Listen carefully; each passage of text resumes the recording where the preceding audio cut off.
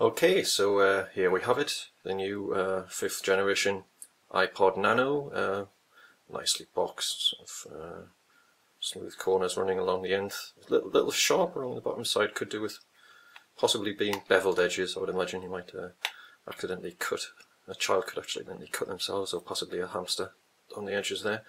No matter, it's really secondary to the thing that's inside, isn't it? So if we just peel this away. As you can see there, I think possibly 16 gigabytes there. I don't know if it's the resolution is good enough for you to see that.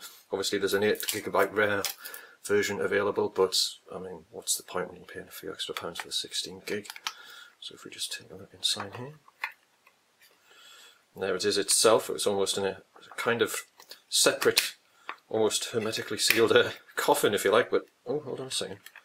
Oh, a little note in here. Handwritten note. I'll just carefully place this back in its box. Put that down like so. Now what we got here? Pick up the what? Let me have a look at this. Dear iPod Nano owner, what on God's earth gives you cause to believe that even one solitary human being on this godforsaken planet could ever possibly be interested in watching you open a small plastic box? Purchasing a piece of electrical equipment is not an experience unique to yourself, nor is the opening of a small plastic box. Neither act requires any great skill and is therefore pointless and sad in the extreme to commit to video.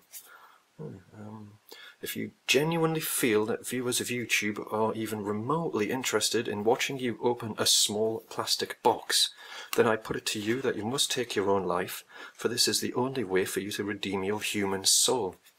Pick up a gun, point it at your face, and pull the trigger. It will be painless, and the world will become a slightly better place. Do it now. Pick up the gun.